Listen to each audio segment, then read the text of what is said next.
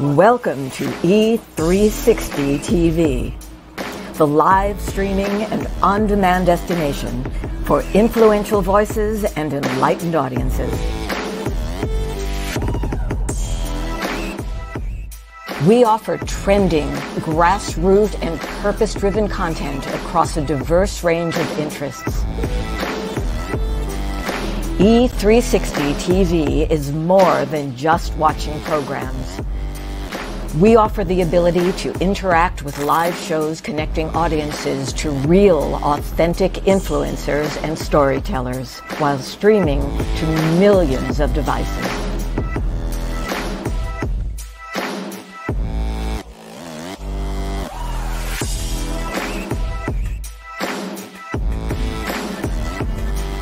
Real experiences, raw conversation, one destination for it all. E360 TV. It's your time, and the Becoming the Best You conference in St. Louis is where you want to be. This 3-day event featuring over 35 impactful speakers with 16 breakout sessions to choose from will help you achieve the best of your life for the rest of your life. Come and dance the night away on Saturday night at the Black Tie Affair and enjoy the live entertainment as we close out Tickling Your Funny Bone with comedian Jeremy Nunez. Get your tickets today and we'll see you there. This world is changing more and more every day, and we've decided to change right along with it. My name is Dr. Lauren Michaels Harris, and I'm the president of Trajectory TV Network. At Trajectory, our vision is to provide a comfortable, creative platform for top content creators and storytellers from around the globe. We're also dedicated to providing this world with content that is healing, educational, empowering, exciting, and above all else, entertaining and transparent. So right now, I invite all of you who believe yourselves to be global game changers to use the link found here and simply take a chance. Schedule a virtual chat where you'll have the opportunity to share your vision for your very own global television show with me, the network president. So use that link, and together, let's begin changing and healing this world, one story at a time. And remember, whether you have years of experience in front of the camera or zero experience, it doesn't matter. What matters the most is your desire to share great content through television and a willingness to share it with passion and with purpose. You might ask, how do I know if I've fallen in love with my purpose and my purpose has fallen in love with me?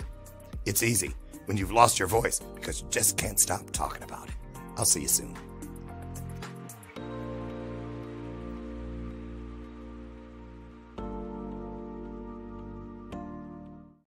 You can navigate the legal and emotional journey of divorce and exit a marriage the way you entered it, with mindfulness, love, and respect. Solace Divorce Mediation is a full-service law practice helping couples focus on the health and well-being of children and their forever co-parenting family. Our streamlined divorce journey offers flat fees with an estimated completion time frame of 2 to 4 months. If you or a friend need us, visit solacedivorce.com.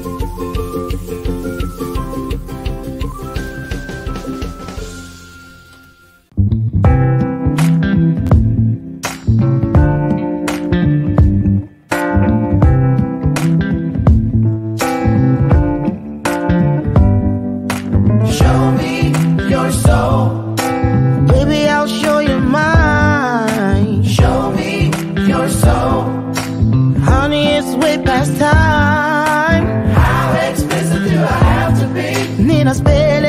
before you get it, baby. Show me your soul, and honey, I'll show you mine. I'll show you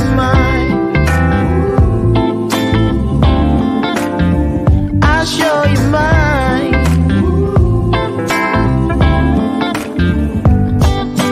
Boy, I'm standing right here holding up a sign, shamelessly displaying my state of mind. But you walk right past me, pretending like you don't see what's yours for the taking tonight.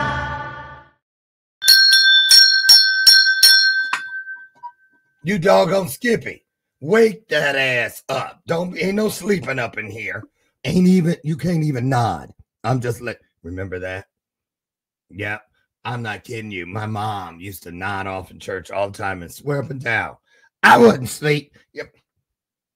I guess that drool and that snoring was because you were awake.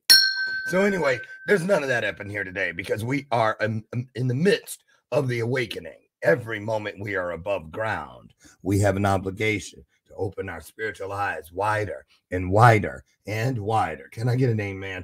Welcome, everybody, to today's installment. Give yourselves a round of applause to Bathrobe Moments. I'm your host, Lauren Michaels Harris, and I'm so excited to be here with you today.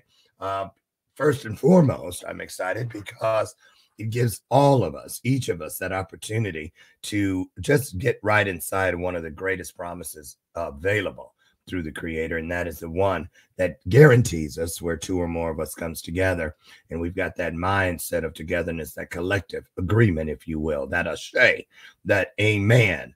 Yes, you know what I'm talking about, that mindset of oneness. So when we come together, spiritual magic is what happens. And so we're here today to grow and to sow, all right? To grow together and to sow into each other. Again, can I get an amen?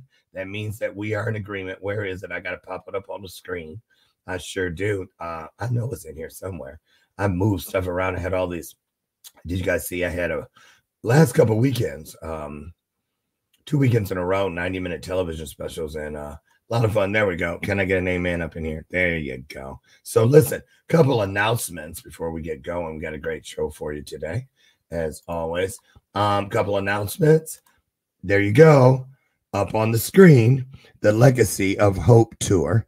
We are headed, in fact, we signed with our Yellow Jackets travel agency out of Kentucky this week, and they are taking care of all of our lodging, our airfare, and everything, as 20 of us head over to the country of Romania.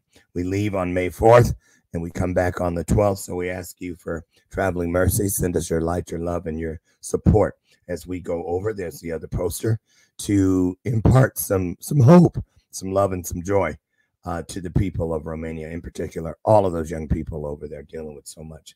Also, not this weekend, but the weekend following, I will be in Miami, Florida, with some of my homies and just about all of my immediate coaching crew, the LMH Rockstars. We're heading down there for a mastermind entitled Awaken the Abundant Master Within, and we have room for you. You can either join us virtually, pay-per-view, $40 for the entire experience, or if you want to come in person, the tickets are $100. You'll find both of those opportunities on Eventbrite under Awaken the Abundant Master Within, Miami, Florida. And also prayers, again, in Traveling Mercies, for all of the wonderful influencers and speakers and attendees headed down to St. Louis this weekend for the Becoming the Best You conference. So excited. Brenda Ringwood, Terrence Leffridge, a lot of other great luminaries are going to be there. I will be there. Tracy Randolph will be there. Prince Michael will be there. Dr. Lotus Roche will be there. And the list goes on and on. You saw the commercial. We'll play it again before the end of the broadcast, but we'd love to have you there too. So Las Vegas, there it is. So yeah, one more time up on the screen, the Business Mindset Mastery Master. Master everything. I'm not kidding you. We're going to have a great time. We're going to master more than just our minds. Awaken the abundant master within. So who's here today? She's been here. It's been a minute. Alisha Roberts-Novak. Now, she reached out about coming on the show. And I was like, Okay. So what you got? And how perfect is the timing? Black History Month, and we're going to start with a little something I want you to see as we kind of warm up the stage, if you will, for what we're going to see and experience today through Alisha. So I want to take you guys into a little, I've been doing these Black History moments. Okay. So today I wanted to share something with you about Black History Month again. So take a look. Here we go. Black History Month is an annual celebration of achievements by African Americans and a time for recognizing their central role in U.S. history. During his time as president, Gerald Ford officially recognized Black History Month by calling upon the public to seize the opportunity to honor the too often neglected accomplishments of Black Americans in every area of endeavor throughout our history. February was chosen for a number of reasons, including the births of Frederick Douglass and Abraham Lincoln, and the founding of the NAACP, to name a few. Each year, we honor Black Americans and all those who continue the fight against systemic racism and who advocate for total equality. This year's Black History Month theme, Black Resistance, explores how African Americans have resisted historic and ongoing oppression since the nation's earliest days. When reflecting on this year's theme, we think of Dr. Martin Luther King Jr., John Lewis, Rosa Parks, Malcolm X, and countless others for their courage in standing up for basic human, civil, and equal rights. We also think of the work being done through the Black Lives Matter movement and that of many others in our local communities who carry on their legacies. We celebrate these legacies, new and old, and support their activism. Littler remains focused on being stronger allies to the Black community, which continues to experience marginalization, racism, and oppression. We are committed to standing in solidarity as we continue to work together to achieve equality for all. We take this moment to honor Littler's Black employees and allies. Today, as every day, we recognize them and their contributions to advancing inclusion, equity, and diversity at the firm, in the legal industry, and across our communities.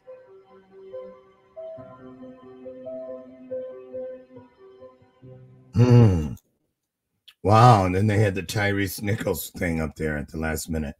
Thank you, Littler. I found that and I thought that was great. I don't know them from Adam, but you know what? They took the time to celebrate. And that's what we need to do more of with each other and for each other. Not just settle for all those times that we're merely in those places where we're tolerated. Try to find your way into the arms of purpose where you can consistently be celebrated. Can I get an amen? I thought so. So, okay, let's get her in here. Get some hearts on the screen, you guys. It's our way of virtually applauding as we bring in. She's going to bring something to us today entitled the GenX Project. It's a museum piece, and we're going to learn more about that and why it came about and why they felt it is so important. So, welcome, Alisha Roberts-Novak.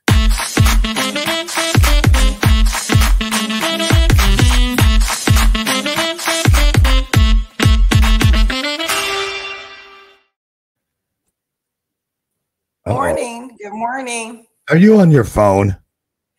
I was just making sure all my notes was here. I haven't been here for a while, and I love your show.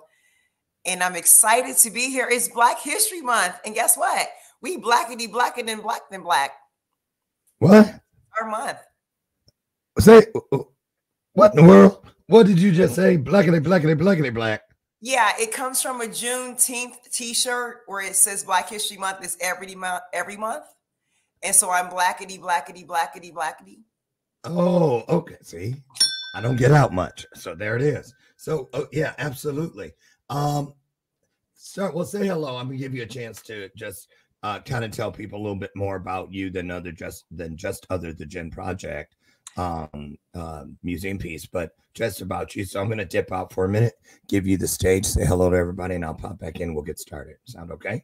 Sure. All right. Well, good morning. My name is Alisha Roberts-Novak, and actually, I know Lauren from business. I'm the CEO of Administrative Resolutions Network, but I do a lot of work within our community here in Chicago, on the south and west side of Chicago, and particularly, I'm at home right now in my bathrobe for Lauren, but in working with the community, I noticed that a lot of times, particularly in Chicago, everybody only hears about the crime. And Chicago is so much more than that. And particularly now, in a time in which people don't have an opportunity to tell their stories. When I was asked by the Illinois State Museum to tell my story, I said, I can't tell my story without telling everyone's story and giving people an opportunity to be part of a process and understand that being able to tell someone's story is so powerful for the person that is sharing it, the person that are listening, and the person that are learning from someone else's experience. So that was one of the reasons why I kind of started this project, and it just happened to open right before Black History Month after 13 months of work and working in the community and gathering stories. So I'm here today to talk about that. Okay, so it's featured. I watched it, and it's featured, or featuring rather, a particular school in Chicago. Yes, Lindblom Technical High School is in West Englewood neighborhood. Englewood is a very old neighborhood, particularly. It has been historically African American over the last 50 years. So prior to that, it was more Caucasian, and then of course the diversity, started to happen. And also, Englewood is one of those areas in Chicago that is being gentrified. So it's very exciting that we have one of the top schools that has, we have to, apply to get into the school, like a Whitney Young, that on the north side. It is a elective school that you have a selective school in which you have to test into. And it's one of the gems of the south side of Chicago. And when I looked at what school, we should probably talk about, I thought Lindblom would be a great idea. It's one of my alma maters. I actually graduated from Lindblom in 1988. It still ranks extremely high. It's usually between 1 and 3 historically. I think it's like number 8 in the city right now, as far as all of the high schools and being a selective high school.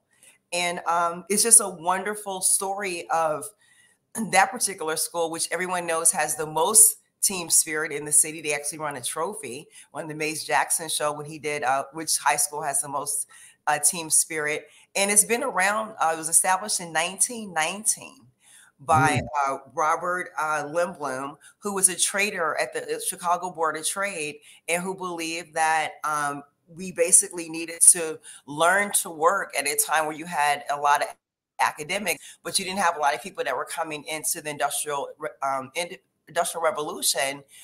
During that time period, we needed more people that would understand, like, not just vocation and academic programs, but to build a learning center that had diverse curriculum. So like, science, social science, languages, technology. And that's why Lindblom has been successful from the day that it opened over 100 years ago. Nice.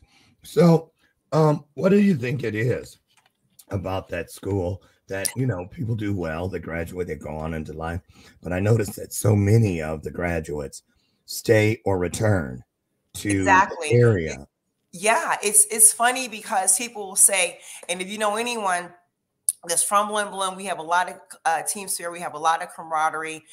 We have known each other for literally 50, 60 years, and particularly from the baby boomers and the Generation X community. The millennials are slowly starting to join the Alumni Association, but they'll say, you know what, you guys are a cult, like for real. Like people have friendships and people, they know each other, or you have people who are like, I was in high school, I don't pay attention to people who are in high school. I, went on to college. I'm more closer to my college friends. Right. We were just not built that way. We weren't born that way. We are Lindblom Eagles, and we swoop and we fly, and we are always told that we are, the number one leaders, and that we were kind of like, told basically when we walked in the first day and tested for the school and was accepted, that it's your responsibility to make not only your future better, but to reach back and make the next generation future successful.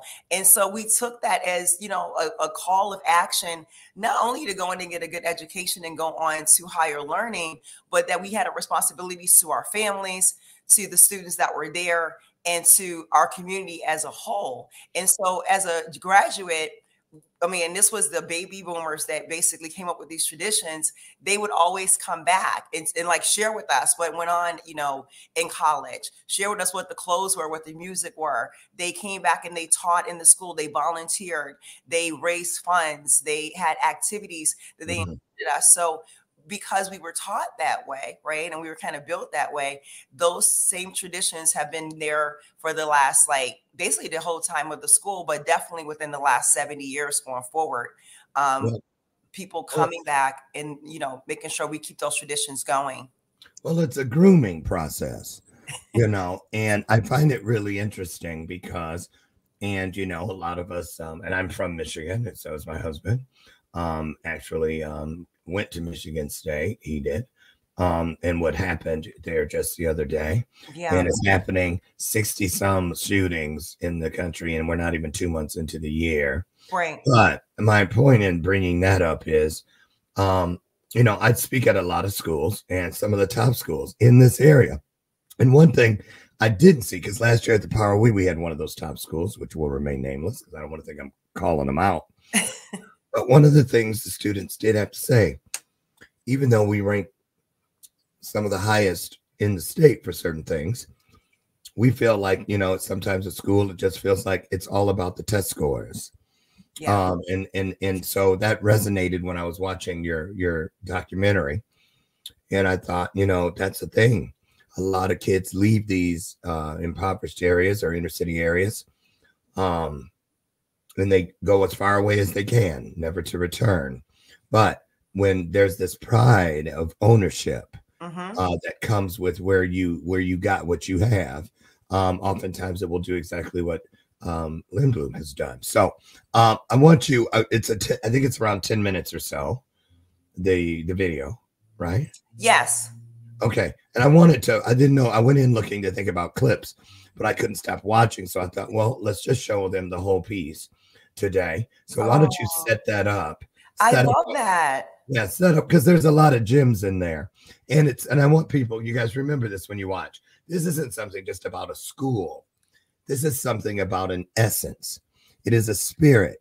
It is, you know, it's spiritual pixie dust, if you will, that can anoint everything you're doing. And this same mindset, I know, can be lifted and laid like a template on top of your church family, your biological family, your community family, any place where you find yourself around people that you love to be around. So we're going to take a look at it, but go ahead and set it up and tell us why you thought it was important not to just share your story, but the collective.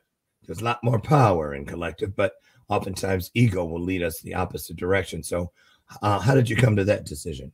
You know, it's funny that you brought up the religious aspect, because everybody always asks me, like, you know, you worked on this project every day for 13 months, not just the actual museum exhibit and curating that for the stories, for the memorabilia, for the artifacts. I wanted to make sure that people had a platform to be seen in a time in which people are always trying to tell your story or tell you what you should think about yourself. I wanted to take different generations and people from different backgrounds that have been to the school, that have been out in business, that had traveled the world, and who could like really be able to kind of put together a mosaic of the diaspora of the school, and that they could speak from the heart. And so in doing that, we set up the Generation X studio, where we would get different people to come in and we would go to different events for people to be able to share their stories that would necessarily, you know, be seen, you know, going to people's houses and have people come into the studio.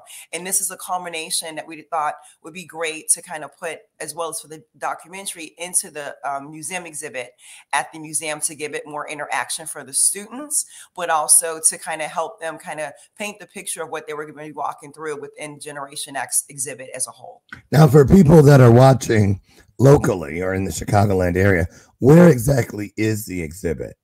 The exhibit is at the Illinois State Museum in Springfield, Illinois. Okay.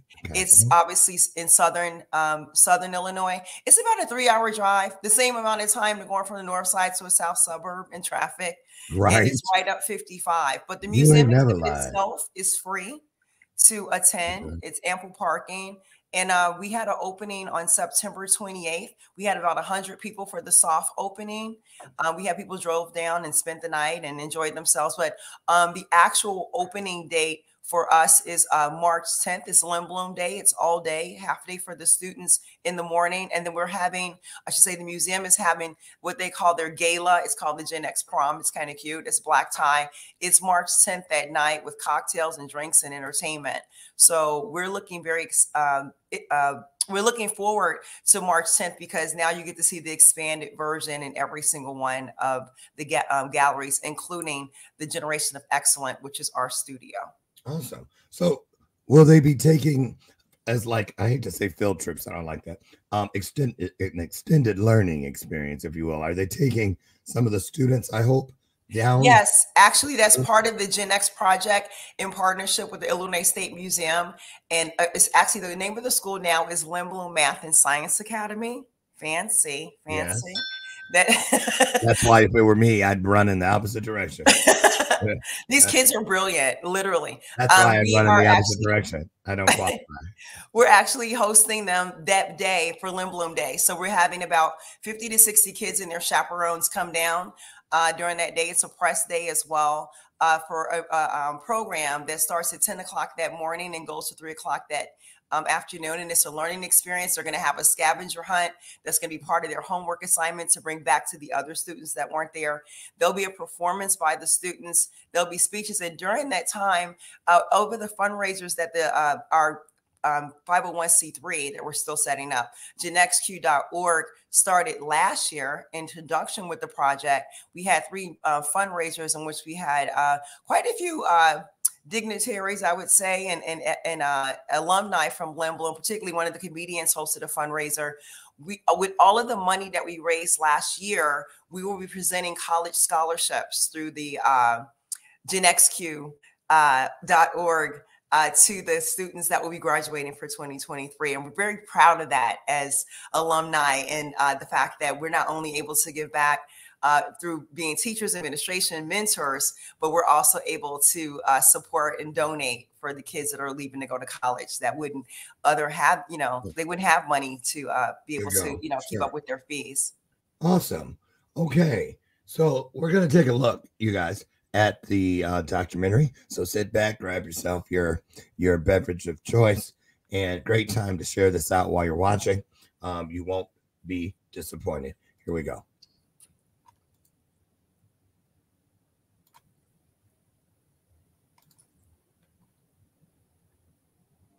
Court-ordered desegregation was one of the most ambitious and controversial government policies for over the last 60 years.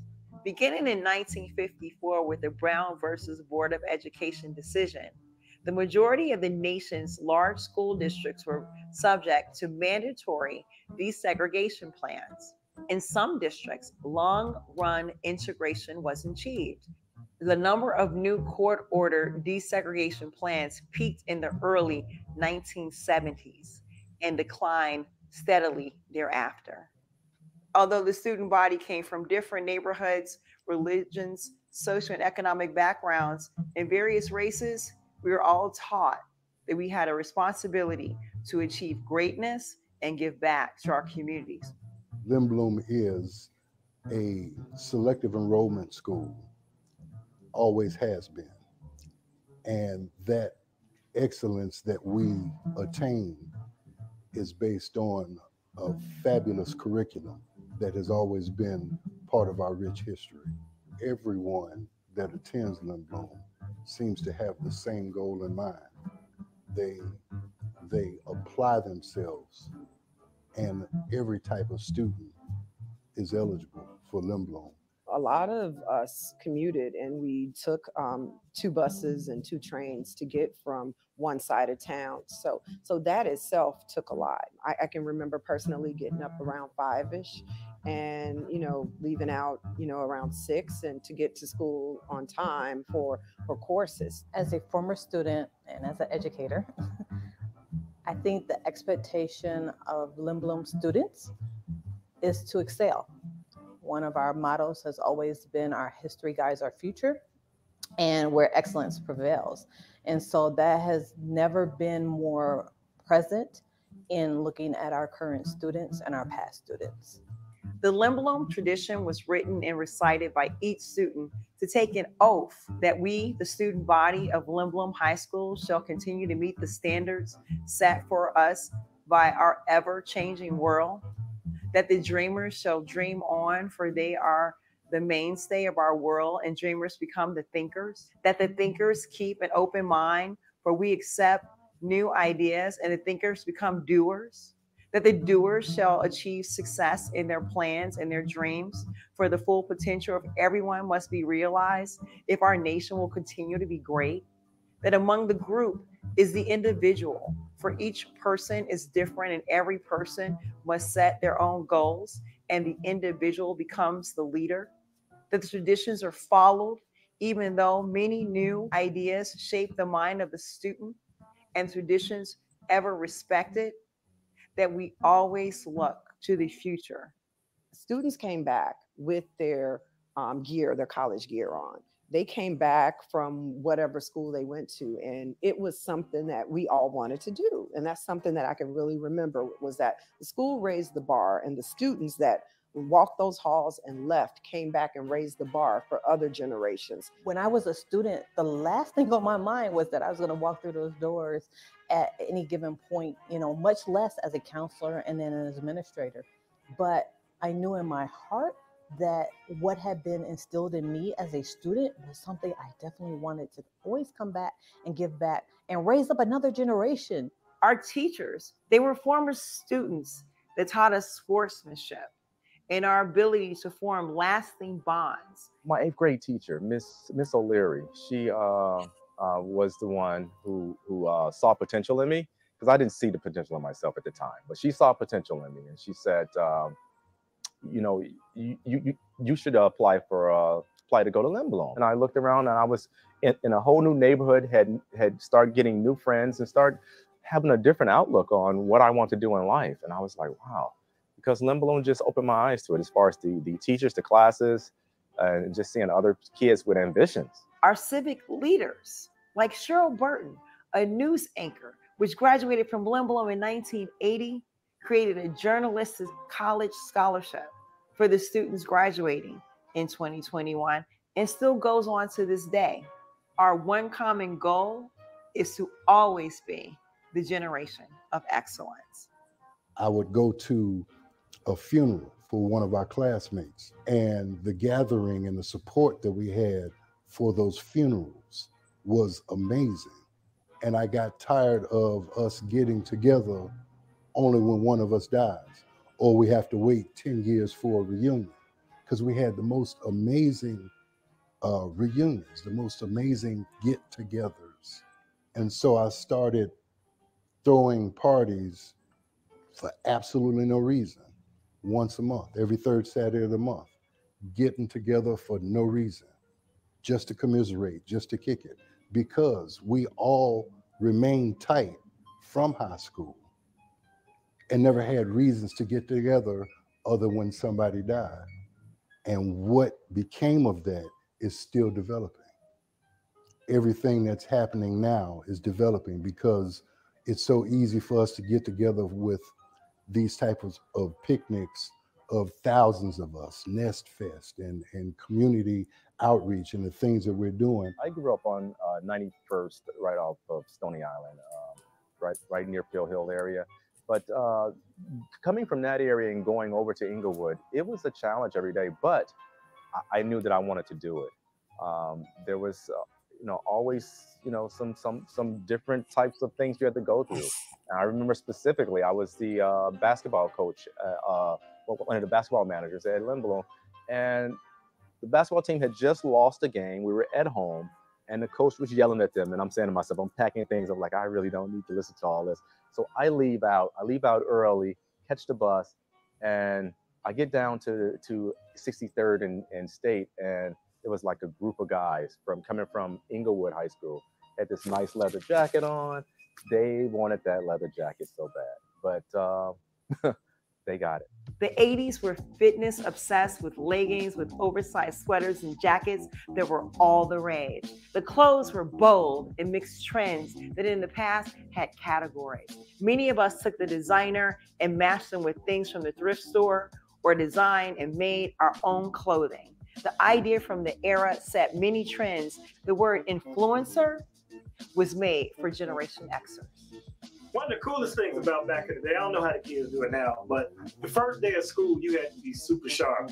And I was extra sharp. I mean, the only problem was I only had 1 week's worth of new outfits. So after that first week of school, you had to mix and match that shirt with the pants from that day, or this pants from the shirt from that day, just so people would find out you only had a week worth of clothes. But it was a simpler time. It wasn't about name brand or anything like that. You had your own flair, your own style, and it was just great. Traditions, social events, athletics, extracurricular activities, and influencers.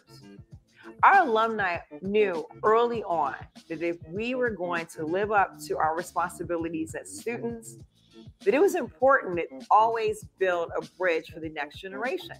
So there would be a path for new leaders.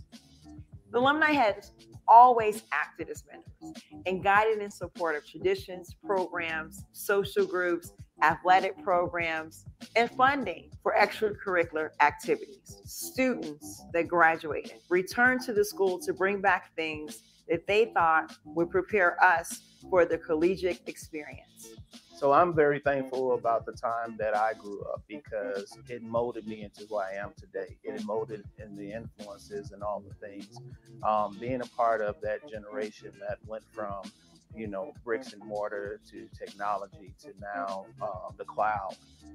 Having all of those references allows me to think differently and have more exposure to so many different things that it really is, you know, beneficial to how I operate in business, how I operate in life, how I see things, how I operate with colleagues and loved ones, but most importantly, how I am able to continue to work with the population and the masses. And so it allows me to develop new things, be creative outside of my own space, to establish relationships, to grow, and it doesn't limit me. And so what I would encourage the next generation to do is, you know, leave that open availability of creativity, because that is what my generation experienced. And I think your generation can experience even more because you have the best of all history has given you.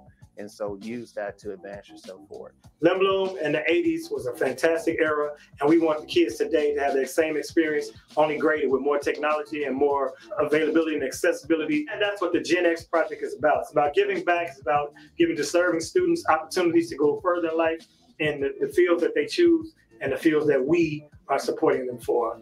Damien Williams, Class 82, Limblom Technical High School, swoop, swoop.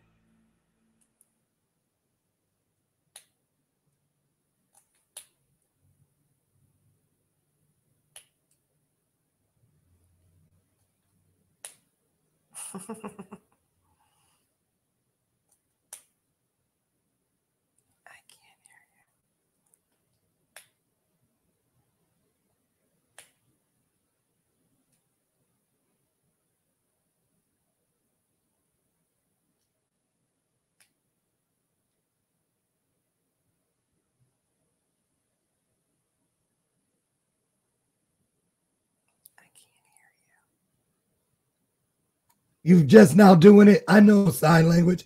I'm sitting up here because I was pouring coffee. I didn't want y'all to think I was peeing. I couldn't hear you at all. Right. All that let me start over. I'm just going to say what I loved about that was it was amazing to me. It's the second time I've watched it, and I watched it the whole way through the first time, and I didn't intend to. But here's what it was.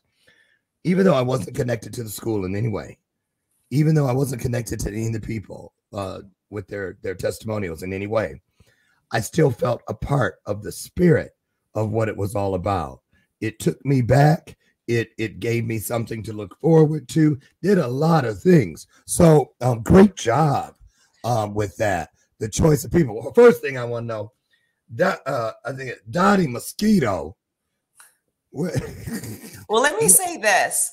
You know, this is a group of individuals that were now going into a you know, a school, right?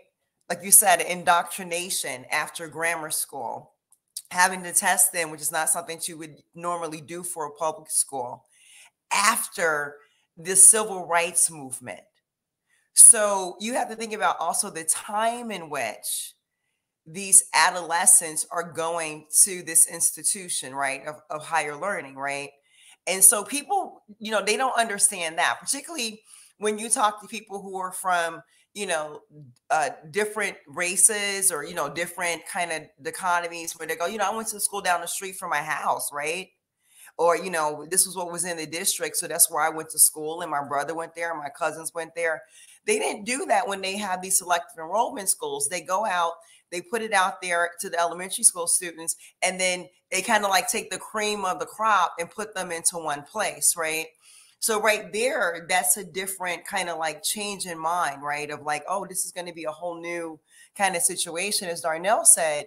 But what made it special for us, understanding, you know, our background from our parents and the influence from our parents, as you said, our church, our communities, were people like Donnie, who is, we call him Mosquito. He's got a story about that, but he's kind of like the mayor. He's been there since 77, and he's been the glue, right, and the mortar of that building to make sure that everyone was up to date on everything that was going on. He was always there the first day of school. I don't know if you know, you're talking about the safety in schools where they have, you know, safe zones. You know, he created a safe zone before there were safe zones, right? Where he would show up every day. Every first day of school and shake all the students' hand and, you know, give them high fives and welcome them, but also going to the basketball games, going to the baseball games, going to the parties. And as he said, you know, then taking it out to the alumni, making sure that people were there for weddings, funerals, bar mitzvahs, you know, PhD graduations, having parties. We had the Nest Fest, which was thousands and thousands and thousands of alumni and people from the community. The city of Chicago was amazing for our centennial, which was in 2019 before the pandemic, in which the entire city and industry came out and said, you know what, you have been a pillar of the community for so long. Black, white, purple, blue throughout the years of such a diverse school, even though it's predominantly Black now. We wanted to make sure that everyone knew. And at that time also, it was right after Mayor Daley, before he left, made the school itself a national landmark. So it's a historical landmark within Chicago, which a lot of people don't know. It's a beautiful Gothic style building. It's huge, you know, and people like Donnie, who's walked at halls, it was a different experience, and I think a lot of people understand because of the way that it was put together. The school was intentionally put together. The fact that it sits in a low income community, but on top of that, the fact that, you know, it's really everybody's story, right? It's an America kind of story. It just happens to be with, you know, people who are from African-American descent or or mixed race descent. Does that make sense? Yeah, it does. I want to ask about that neighborhood. So now that school's been there all this time, and you said it's in a low income area, but I would imagine it brings a lot of pride to the people that have grown up looking at that school, walking past it, watching kids come from all different areas of the city. And at first, maybe with the suspicious eye, who do they think they are coming over here? This and the other. But talk about that. What about kids that came to the school that lived right around the corner? I imagine there had to be a few. You know, what was the difference? Anybody can apply to go to Lindblom, right? It's a selective enrollment. Not everybody's going to get in. We know that. A lot of people were like, I wish I went to Lindblom. You guys are amazing, you know, had the amazing experience that I didn't have. They wind up going to other schools, or they wind up going to Inglewood High School, which is always and has always been our rival. It's literally like Bears, Packers. But I would imagine, did you not know some people that actually lived right there? Totally. We had lots of people. So my question is, in the documentary, because I didn't see this part, but I'm going to get it from you because I know you know somebody. You know, the people, they all talked about coming from other areas. getting up at 5 o'clock and leaving and getting to school in time for the courses, which was another thing that stood out. The first girl, the educator, I believe she must teach at the school. She was actually our assistant principal for the last 27 years. Okay. It didn't miss me that she didn't say get to school in time for my classes. She said get to school in time for the courses. Now, courses, usually when kids start calling them that is when they get to college. But she was referring to it, I felt, now the same way she referred to it when she was that student. And I was like, wow, that's part of that grooming. They have them already living some of the things that they will expect when they get to college. It's a college preparatory school, and it always had been. I know. And so from the time you walk in the door, it's like, okay, are you going to Harvard? Are you going to an HBCU? Are you going to Berkeley? Right. Are you going to, you know? But my point is that breakdown, that nesting effect, a lot of people don't understand that, but it's those basic things that's what made Motown, Hitsville, Motown. Because everything was inside to groom a person from the rooter to the tutor. And so absolutely. And I can tell you that it wasn't just the academic portion of it. There was a lot of camaraderie when it came to all of the different social groups. When you go into the exhibit, you're going to notice, like, you know what? They had a lot of social groups. And it's not just like the ones for like medicine or pom-pom or cheerleading or basketball or baseball. It's also social groups that they brought back that will actually wind up being like baby fraternities and sororities that was at Lindblom. Right. So that was really interesting because you had a lot of people that were like, what is like the family and what is Crunch Bunch and what is G5? And, you know, what are these little groups like Elite? We don't understand what that is. And it was a group of students that got together that were being groomed by fraternities that were Qs and Kappas or Zetas or AKAs or Deltas that came back to let them know this is also part of the collegiate experience when you go to college, is being part of a particular social group that goes out not only to support you, but it's also to go back and support the community. So you have networking capabilities and, you know, you have all of these things that, you know, can build out companies and organizations. Yeah. And that was something that was particularly part of the African-American experience when we were building churches, when we were building Black Wall Street, when we were building these, you know, universities and historical HBCUs. It was built on those social groups that started within the church outwardly to build out our businesses and things that, you know, were in our community, because we weren't getting the same opportunities that everyone else, right? We couldn't be a Standard Oil company. We couldn't go out and do those things. So when you say about, you know, coming in, I don't like the word indoctrination because we've always been taught to be individuals, but coming in and giving a really good understanding of what was out there in the world globally was something that we started, you know, way back, even though now they think about globalization. Generation X throughout the entire country being the smallest demographic of only 65 million people compared to the boomers and the millennials. We are really the ones that benefited the most from technology in a time in which we were basically the guinea pigs. We had the first computers. We were, you know, doing some of the first things that are now have, you know, grown into what we're doing right now. Just like, you know, Andre talked about on the cloud.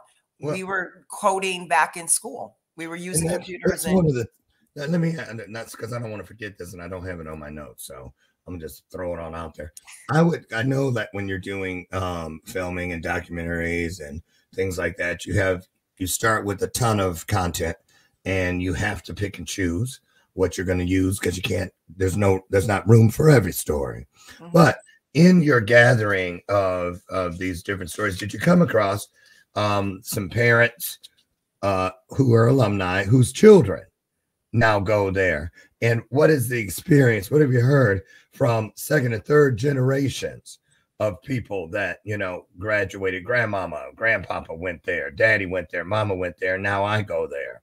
Well, actually, one of the people who are on there, Andre Callum, his children went there. David Blackman, who's another one of our alumni, I know personally, his children went there and graduated. My question is, did you guys talk? Did you get the story from both sides anywhere in there and it just didn't make it in to the documentary, or is that still to come? Actually, that's actually stories that we took and we put them in the museum experience, because we have brothers and sisters. We have teachers who taught there, particularly I can think of Miss Brown, I can think of Mr. Powers, that their children actually went to school when we were all there. So you have teachers, you have grandmas, grandpas, whole generations of and also there's a story that's on the the Generation X website, but also on the Generation X studio programming on Instagram, and also the Generation X Project on Facebook has a story of a brother and a sister that talk about being there in the different generations, from their grandmother also attending, and them of course going to sister first and then himself. So it's funny that you bring that up, because yes, just like other universities, there's high schools, obviously, and other schools where there's generations of people, generational history, right? And it's rich history, from there. and that's the point I wanted to hit before we get out here today. Is that's what I thought was so unique, because a lot of people go off to college, and that's where they get that, that they return to, and that they have those bonds for a lifetime with their college sorority, fraternity, sisters and brothers, so on and so forth. But very rare, in my experience, have you found that in a high school, in particular, an inner city high school, where it's like, a dandelion once we graduate. I mean, I talk about it all the time. If we only knew that day out on the football field when we were all signing each other's yearbooks, how many of us were lying when we said, see you next summer, can't wait to da-da-da-da, as if we were going, and then never saw each other ever again, you know? And a lot of, in the way I graduated in 1980, I've not been to a reunion yet. And I was going to go to the one that would have landed during COVID, right there on COVID 20, because we graduated 80, but it was canceled. And I was like, figures, because here's why. I didn't return, because I felt like I hadn't done enough yet. You see what I'm saying? I ain't going back. No. I ain't got nothing to report yet. Then all of a sudden I'm itching to go and talk about that. So, I don't think people come back or stay there in what you've put inside this wonderful capsule known as history for us to dip our fingers and spirits inside of. I don't think it's just because of what people would think. I think it's a lot deeper. It's that collectiveness, that familyness. So really interesting. What are your hopes for people that visit the museum and really get immersed in this experience? It's so much bigger than this, the exposition. I don't want people to think like it's just this one part. This is the part that's kind of about like school and, the collegiate experience in that particular gallery. But as a curator, supporting the other curators and supporting the other programs, in particular, Erica Hoyce, I have to thank a couple people, who is the museum history curator for the entire expedition that's there. You really walk into a time capsule. It is absolutely amazing. I don't want to give anything away. The history, the fashion, the technology is interactive.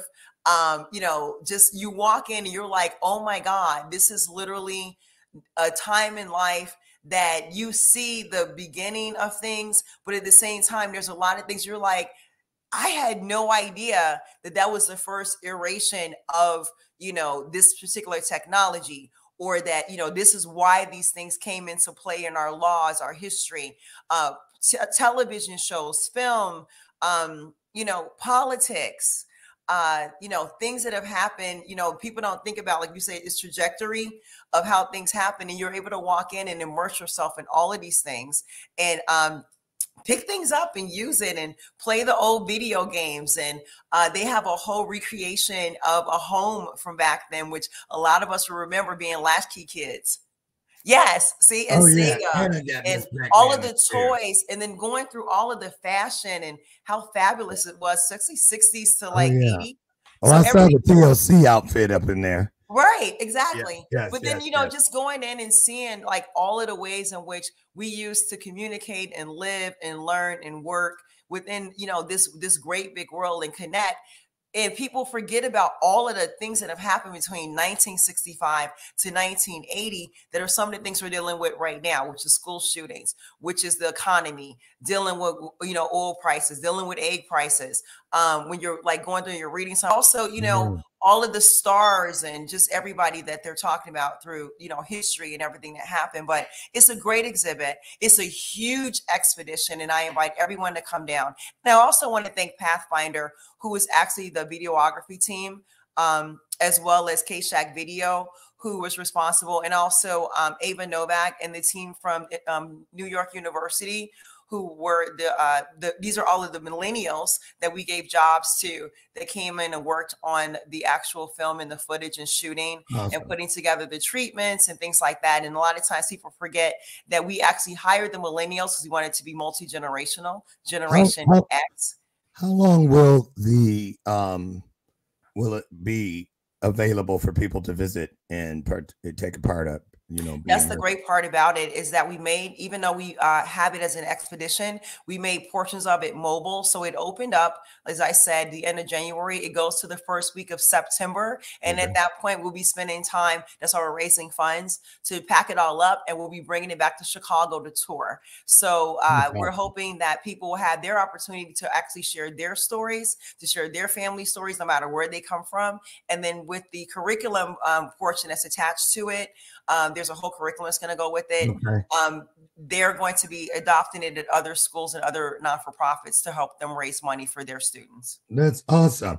Well, unfortunately, the Power We will be in Romania this year instead of in Chicago, but every other year it is back in Chicago. So hopefully we can get your mobile to come to the Power We at the Sand Mansion next year for 2024 and share this wonderful. We'd love that. Thank you for the invitation. We plan on doing quite a few pop-ups and giving people an opportunity to get their stories on not just the GenX Project, but also to have people come on and interview on the GenX studio.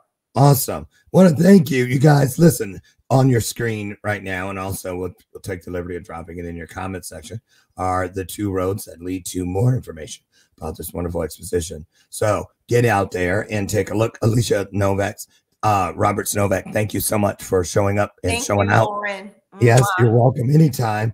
And great work. Really a great job. I wouldn't be surprised you get some awards for it. If not, you certainly deserve them. So thank you so much. It's all in the spirit of divine memories.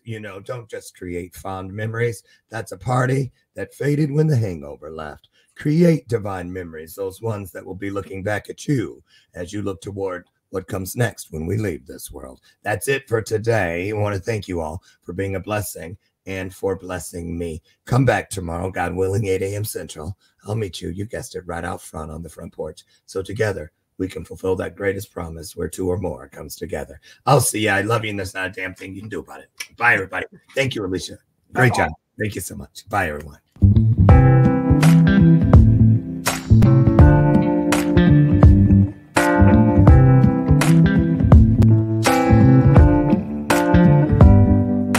Show me your soul. Baby, I'll show you mine. Show me your soul. Honey, it's way past time. How expensive do I have to be? Need I spell it out before you get it, baby? Show me your soul. And honey, I'll show